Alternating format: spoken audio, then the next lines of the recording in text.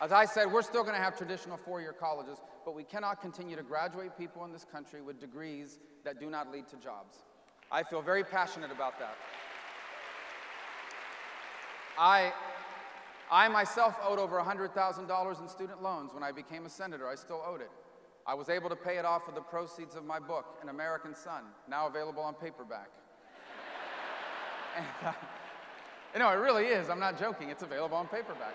But here's what I believe. Before you take out a student loan, schools should have to tell you, this is how much people make when they graduate from our school with that degree.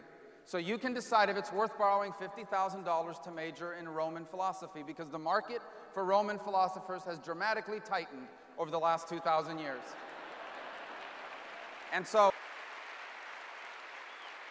Senator Rubio, you've called out, quote, big companies that have connections with Washington because they can affect policies to help themselves.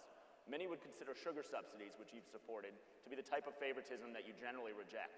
Can you explain your position on that? I'm ready to get rid of them, as long as Brazil does as well, because they're trying to destroy our agricultural system. In essence, they are deliberately undercutting the price of their agriculture, not just sugar, citrus. Why? Because if they can wipe out American farmers, they know that land will be developed.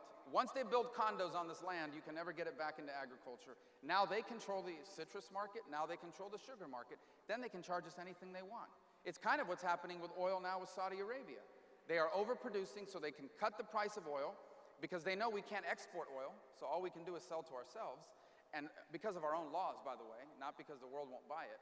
And once they can knock out all of these people that explore for oil and natural gas, especially oil, then they control the marketplace again.